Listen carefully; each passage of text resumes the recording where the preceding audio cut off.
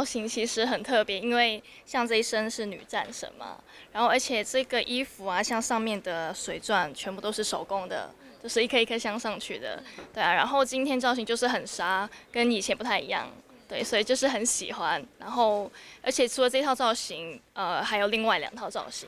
代言尺度我觉得差不多，可是就是我觉得这个是以前比较没有看到的。电玩快打的时候，有没有看过一些比较奇怪的电玩游戏的入口网站啊？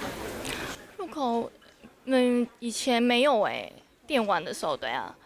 有没有看过涂鸦的那种电玩入口网站？涂鸦电玩没有我没有在注意这个。对，我玩的游戏都是还好，都是那种国战武侠类型的游戏啊，对啊。都是还蛮正常的游戏，我就是玩那种大家都知道还蛮大的游戏。那知道就是大陆好像有网站，就是很奇怪的涂鸦方式做入口网站吗？这个我不清楚这我是真的不知道。对对对。有没有什么想要打败的宅男女神的前辈？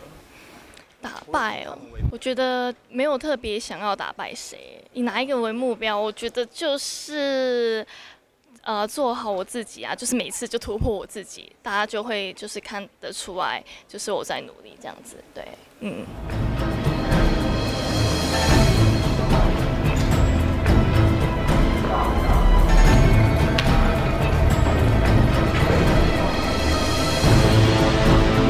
，Hello， 大家好，我是水滸无双的代言人林采緹。那今天呢，我所在的位置就是拍摄《水滸无双》电视广告的现场。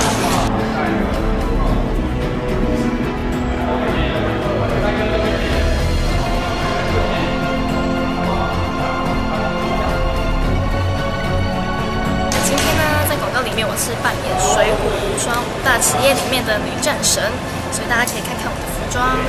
是不是非常的有气势，而且bling bling很华丽？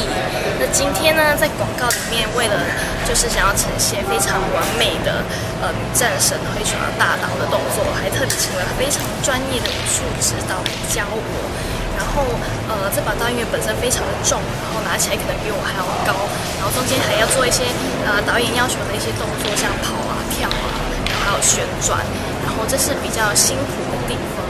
不过为了拍摄就是好的效果，就跟武术指导在旁边一直练习动作啊，一直练，然后最后也真的拍出想要的效果，然后我自己看到也非常开心，因为就是觉得很精彩、很漂亮。